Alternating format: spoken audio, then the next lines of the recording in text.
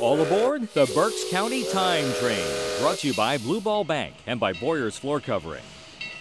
Going back to 1748, Reading was founded and Penn Square was the marketplace. In 1762, the Berks County Courthouse was built right in the middle of Penn Square, with Conrad Weiser's trading post on the corner. The community grew.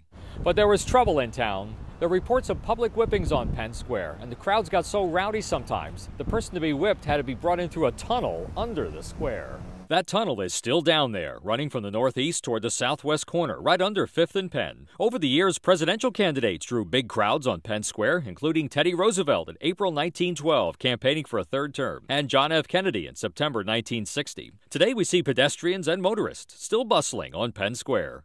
I'm Mike Reinert on the Berks County Time Train, brought to you by Blue Ball Bank, keep your eye on the ball, by Boyer's Floor Covering, serving Berks for over 80 years, and by the 69 News Berks Edition in Reading.